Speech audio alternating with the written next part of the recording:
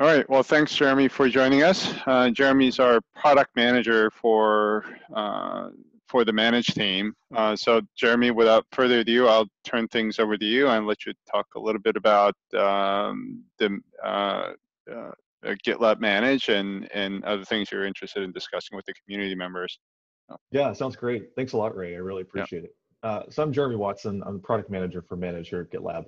I'm going to share my screen and chat through Manage at a high level in terms of what the stage at GitLab tries to accomplish. Talk through kind of the stage itself, some of our goals and priorities for the core team, and then I can talk through kind of how you can help contribute in some issues that I kind of like to highlight. So without further ado, I'll go ahead and share my screen. So Manage is interesting because it's one of the few stages here at GitLab that spans across the entire DevOps lifecycle.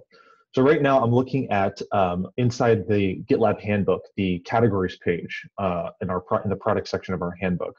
I'm just looking at this diagram here, which kind of outlines how we think about DevOps here at GitLab. So whereas you see like there's very specific stages like plan, create, release, and configure that deal with like very specific areas of the DevOps lifecycle, we have several stages which Manage is one of which that span across the entire lifecycle really.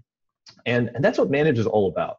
Like Manage is kind of the foundational piece to GitLab that covers all the common components that instances need to be successful, as well as like the kind of high level analytics about how your instance is performing, giving you like powerful configuration that enables you to set up your instance kind of how you want with powerful controls and analytics that allow you to know what's going on. So that's really what Manage is all about. It's about managing your instance. And this is something that we think about in kind of two high-level goals with the team, which is helping organizations really prosper and do well with the configuration analytics that they really need, as well as like removing barriers to finding value and helping users really find solutions to problems that GitLab helps solve. So, like I mentioned, Manage covers like a lot of different areas. It covers analytics, it covers configuration in the form of authentication, authorization, and it covers a lot of those common components that you can see here on the back to the categories page that's in this other functionality in Manage. And that's user management, permissions, projects, groups, profiles, navigation, and admin area. So again, Manage covers this wide kind of area inside the product. And I want to kind of try to help break that down for the community in terms of, what is it that this team is working on? What are our priorities and kind of how you can really help kind of be a part of that? So I'm going to flip back to the product vision for Manage. So the page here that I'm looking at is the direction page that's specific to Manage. And I'll continue talking through this a little bit. So, the themes that we really work on, and you can kind of take a look at this video here on our direction page to get a little deeper look in terms of like what we're working on over the next 3 months or so, is really like helping instances operate at scale, providing instances with powerful analytics, security, and also increasing the livability of our product as a whole. So when it comes to operating at scale, we want to try to take and solve those problems that instances typically run into when they reach large scale, when they're dealing with hundreds and thousands of members on their instance, where things become harder to manage, where you need better coverage on our APIs, where automation becomes a greater need, and where manual tasks just simply start to break down. So this definitely involves better authentication, better evolution of our APIs and how we handle things like personal access tokens and application scoping, and then how for EE, how instances manage spending with our licensing model. We also want to really improve the way the analytics work at GitLab. We see that cycle analytics is an opportunity for instances to really understand kind of how their instance is operating and how fast they're shipping software, and which is something that's tremendously relevant for core. We really want to get, take large steps forward in our analytics and the insights that we're able to deliver there, as well as increase the security of instances by giving them not only better levers for being able to enforce powerful security for their users, but also being able to enforce strong access controls like at the group level, so they're only able to kind of give access to the specific users and entities that they want to their instance. And then kind of lastly, we're just interested in building on the overall livability of the product. We don't want something that is just merely functionally complete with lots of configuration that is like challenging to manage, but ultimately very but like has high utility value. We want to create an unbeatable experience that ultimately like customers and users really, really love. So this is all a particular area that I'm excited about, and looking to the community's help, not only for their feedback in terms of like what it is that we can do to make GitLab something that you really, really love, to stand off the rough edges and in the areas that tend to frustrate users, but also to highlight some areas in which that we can that we would love the community's help and guidance on. So in terms of like what the team itself is working on, the current focus that we're kind of like thinking about is really helping authentication right now get better. The team, the managed team, which is a team of about 5 backend developers and 4 front-end developers, currently working on improving authentication, especially in the form of SSO. We'll also start working on inactive user management and being able to manage the users on your instance and understand their activity levels better. We'll also work on a better comprehensive audit log, so you understand what's going on in your instance more, better access controls, and then analytics improvements that I kind of talked to a little bit earlier. Also relevance to kind of like this lovability theme is going to be our work on new onboarding, which we're excited to we're starting to explore right now. So how can we help users kind of get started faster on a GitLab instance? How can we create like a relevant smart dashboard for you so that when you hit like your instance's homepage, you're immediately seeing relevant information in terms of like what it is that you need to do and what relevant activity has taken place on the instance. It's important for you to be aware of. And then redesigning core experiences at GitLab, like the project overview page and the group overview page. So a lot of exciting stuff that the team is working on, and we clearly have our hands full. So I think that the priorities that we have are definitely relevant to both CE and EE users and customers. And I really wanted to highlight some areas that we think are really, really important for us to focus on in the future. But thus far, it's been a real challenge for us to make time for. So the first one I'll kind of mention and highlight is one thing that's been a challenge for me as a product manager and for the team to kind of make time for has been, again, like iterating on some of those core experiences that customers, typically struggle with and typically affects like the core user experience and livability of the product. And the first one I'll talk to is kind of being able to share private projects. And this is like something that customers and users will typically struggle with because they will have a private project on GitLab.com. And in order to share that with someone who's an external party, that person needs to first register for that GitLab instance for GitLab.com. And then at that point, the private project can be shared with that member. But this is kind of a clumsy, awkward workflow. And generally what people want to do is they just want to be able to generate a URL, share it with different people, and then have those individuals be able to use that URL to view their code. So we want to introduce this by leveraging our existing invite flow, where you can invite an existing member of the instance to go ahead and pull them into the project. But at the moment, you can't do that with users that aren't existing members. And we want to be able to extend that here. So this issue here, which I would love either feedback or contribution for, is extending that existing invite flow so that now you can invite that invite URL is now utilizable by any member who is not already on the GitLab instance. So a project or group owner should be able to generate an invite URL from the members page. They should then be able to go ahead and share that with others. And even if that user is not already like an existing member on that instance, they should be able to use that invite URL, join through our sign up flow, and then immediately be added to that project or group at like a defined membership level. So this is something that like the community has been really excited about. This is something we would love to get into GitLab, and we consider this like a big step forward for being able to make private projects more widely shareable and usable by members. So we're excited. We're excited this one. This is one I definitely wanted to highlight. From there, there's a couple others that I'm really excited to talk about, and one is pinned projects.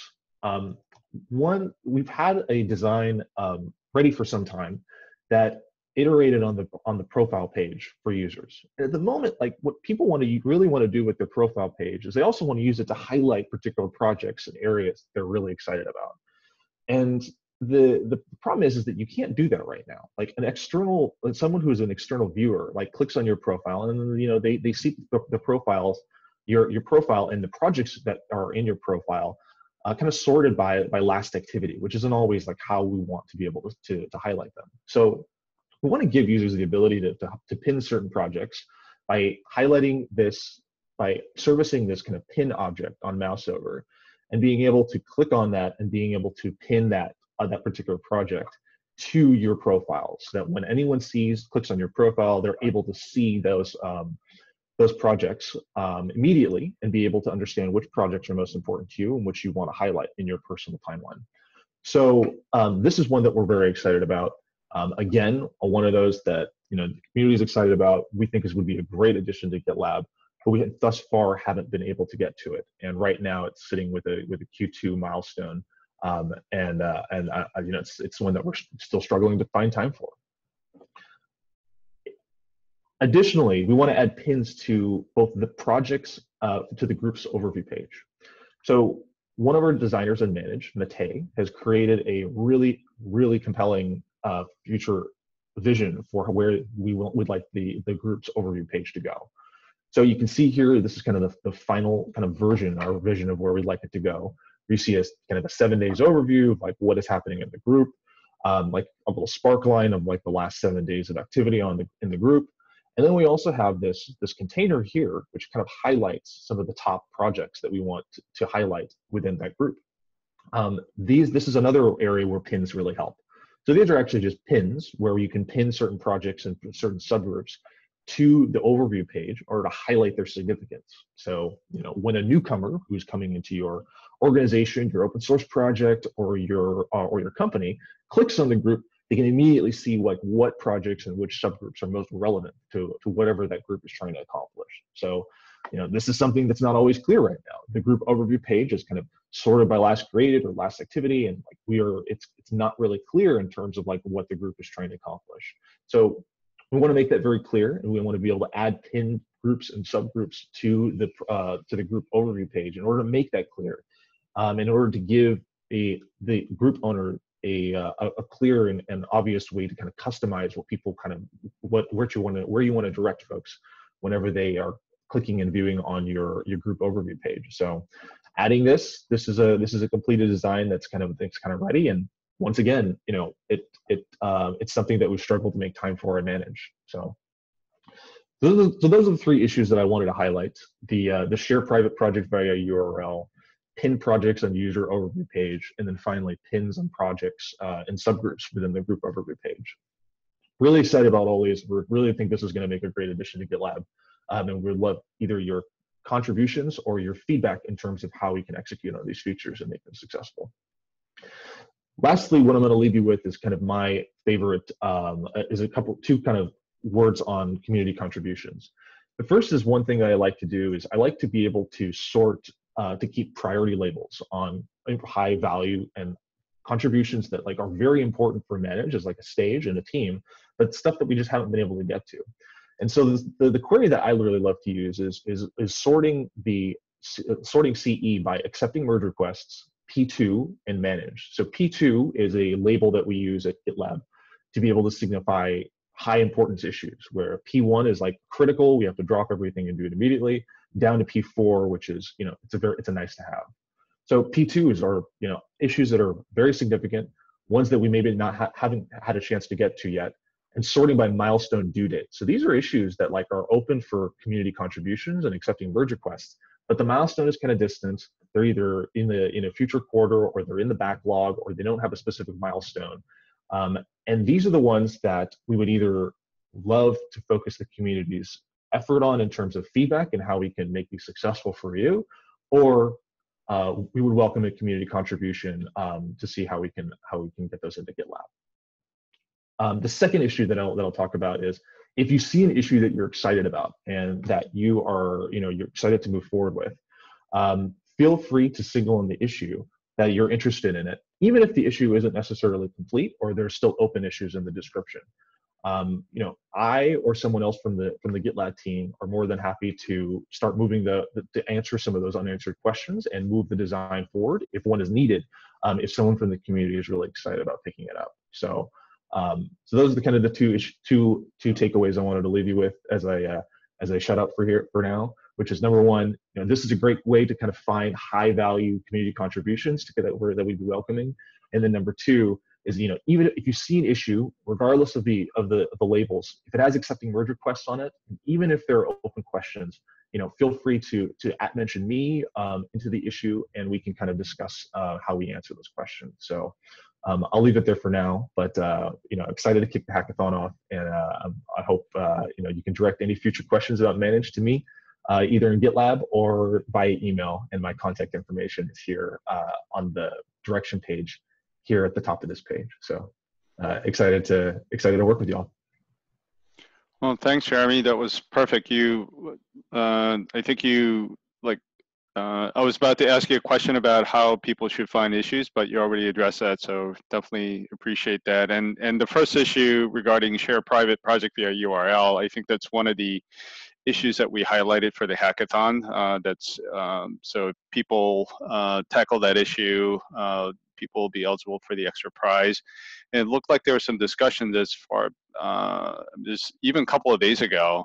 So there are definitely interest from the community members, but it's still waiting for it to be picked up, and hopefully somebody will be able to tackle that. And yeah, definitely appreciate your insight, and not only in terms of what Manage is, but what your priorities for the rest of the year. So I'm sure that'll be helpful. I'm excited about the share private project issue. It's 157 votes, which is a ton. So there's clearly a lot of interest from the community and a lot of people who are really excited about this.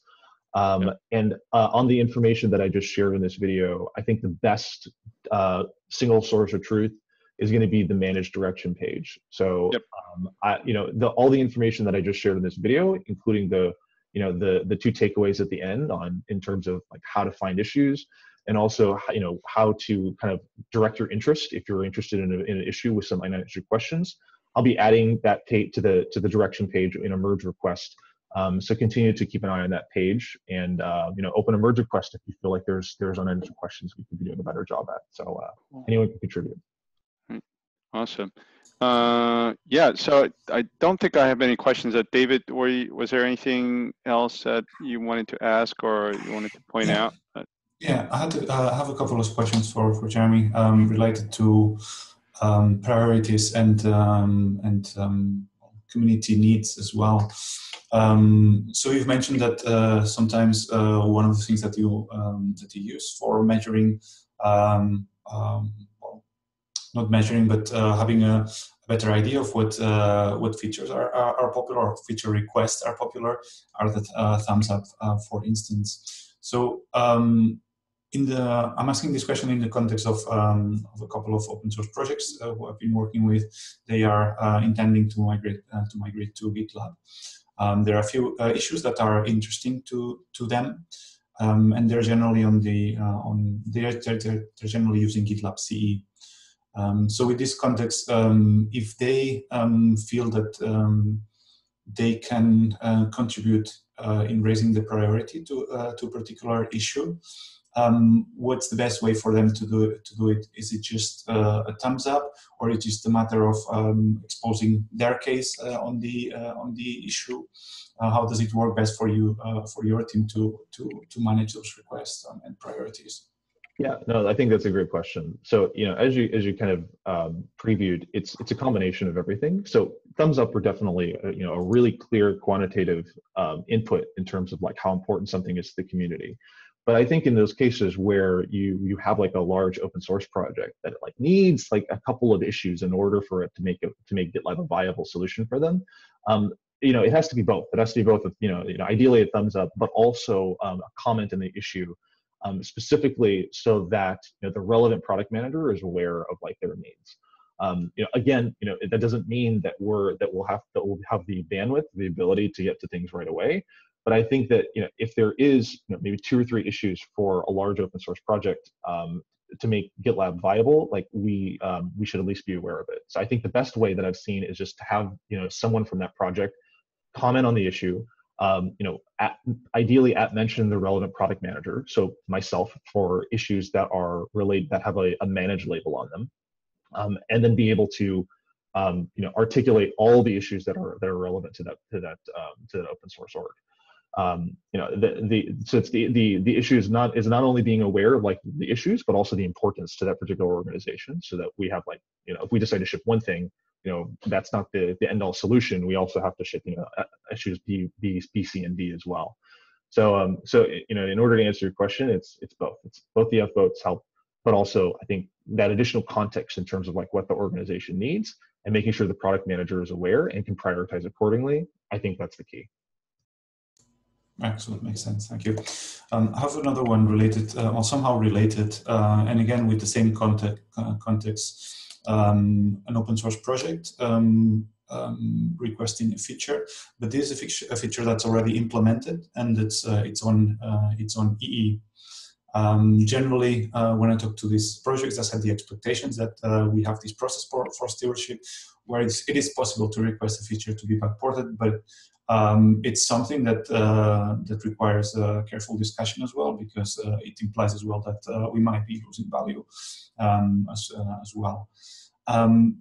Would your feedback be for such open source projects to start such a discussion to backport backport a feature from EE to CE?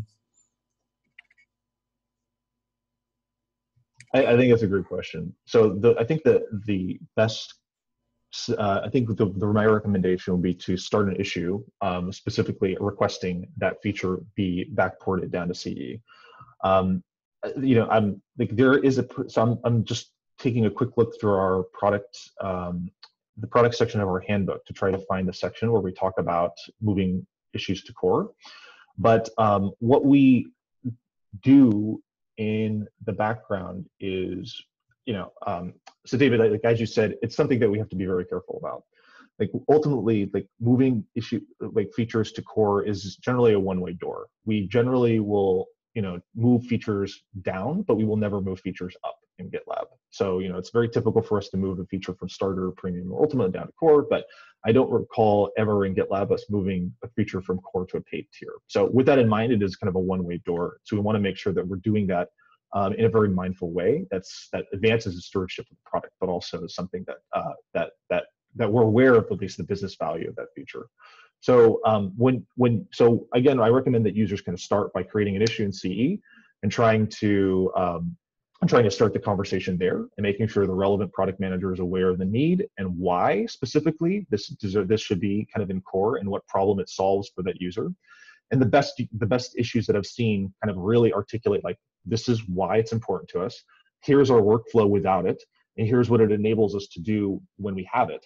And that allows us to have a really clear conversation in terms of like, allows us to see the value very easily. So what we then do is, it's up to the product manager to gather information internally, talk to sales to try to talk to the rest of to GitLab internally to understand like the importance of this feature to the business of EE. And then, we ultimately like make a call on it as a product organization and whether or not we want to do that. And then we schedule the work and then proceed from there. But that's kind of the overall process and kind of what I recommend users do. If that's something that they think is important to them and their organization and their efforts, go ahead and create an issue. We'll have a discussion about it. And it helps to really understand like the why behind that request to make that a little bit of an easier process. Awesome, that makes sense. I mean, I like the fact that that you included guidelines as well. I think the why, as you were saying, and articulating the workflows, why they need this feature as well, it's something that I can essentially help them with. Awesome. And I'll just share the screen because I found this. So this is articulated in our handbook under this section, bringing features to lower tiers. So, in full transparency, this is kind of what we do behind the scenes. We will evaluate the issue. We'll evaluate it, at our E team level. We'll create an issue describing the plan, and then we'll just gather feedback with the rest of the team at GitLab, from a sales perspective, and then we'll make a decision and update the non-confidential issue on like why we're moving forward with the decision or not. Awesome. Great. Perfect. Thank you. All right. Anything else, David? Or That's all that I had. yeah, I Thank you. saw that Gokhan just joined as well, but not sure if there are any other questions or comments. I don't see anything on the chat. Well, Jeremy, thank you very much for your time. This recording will be on the Hackathon channel and hopefully in the next couple of hours. But thanks again for your time. And yeah, look forward to community contributions to the Manage team. So, Yeah, thanks a lot for organizing this. I'm really yeah. excited, and thanks to everyone for their contributions. All right. Thank you. Thanks. See you. Bye-bye. Cheers. Bye-bye.